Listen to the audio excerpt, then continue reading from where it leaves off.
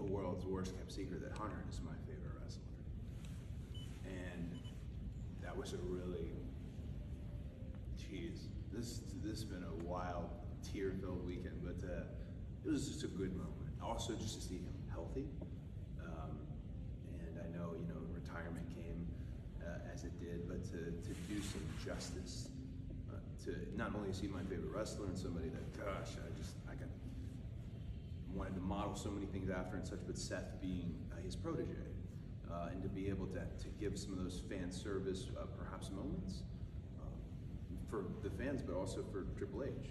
Because all wrestlers, we're all marks and fans, and even at the highest level, which he's been. But that was really touching.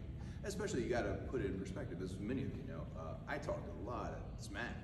I destroyed his throne. I mean, I was very loud and vociferous and just very intense on getting angry. I was just angry.